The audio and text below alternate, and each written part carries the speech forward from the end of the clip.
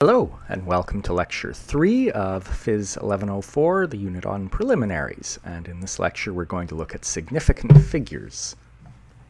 I'm going to start by making a claim. I'm going to say that my age is 1.3727556420751411191 times 10 to the 9 seconds. And my question to you is, do you believe me? So, aside from wondering what sort of nut would tell you their age in seconds, you might start off by thinking, well, okay, how many years is that? Well, if you work it out, it's about 43 years, which perhaps sounds plausible. But I'm going to say there's still something very wrong with my claim. You shouldn't believe me. If you count digits, then you'll find that the ones place, that 2, is right there. So that's the seconds. And every digit after that is telling you fractions of a second, so that if you actually count to the last digit, you see that I've given you my age to the nearest nanosecond. Well, do you really believe I know my age to the nearest nanosecond? I've given you too many significant figures. I've told you digits that I have no way of knowing. This is what significant figures are. They're the digits in a number which you actually have reason to know. It's not the number of digits after the decimal, and it's certainly not the number of digits you've written down.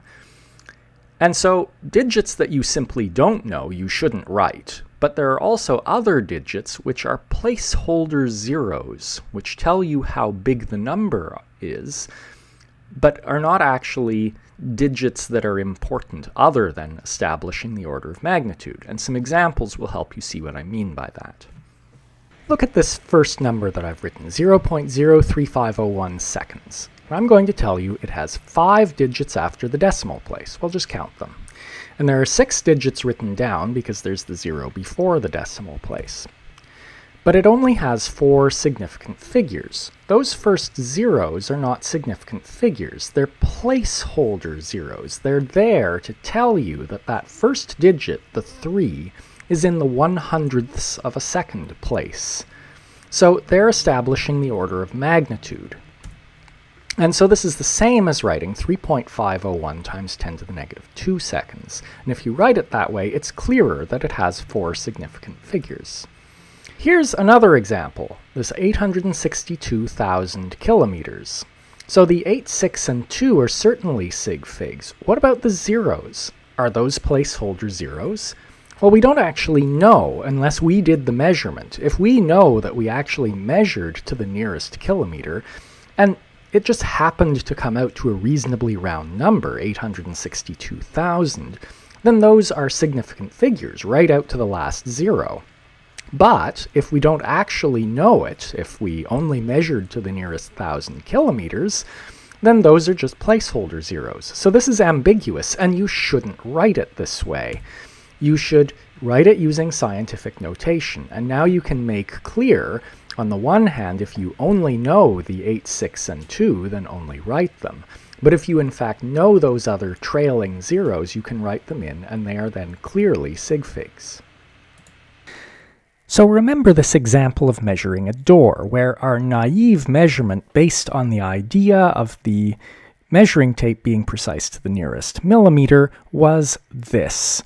And we could rewrite that this way, which now tells you that our measurement precision that we've sort of guessed is telling us that our height measurement has 5 significant figures, and the least significant figure has uncertainty in it. The reason we really need to know our precision is that very often we need to compare our measurements with other things. So for example, let's suppose we're testing the grand unified theory of doors, and it predicts that the height of this door is this.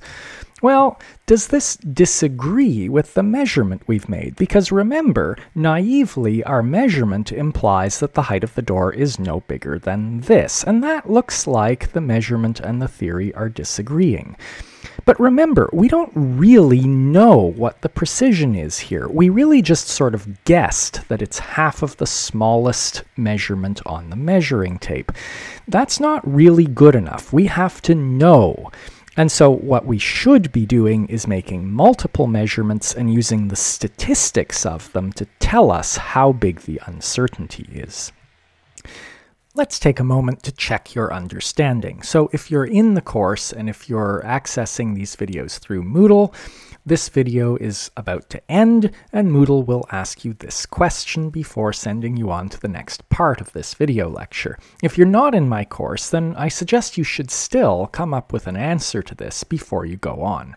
So let's say your friend runs around a track, and you use a stopwatch to time them. And like most stopwatches, this one can be read to the nearest hundredth of a second. So naively, we'd expect that the uncertainty in the timing is half of that, or about 5,000ths of a second.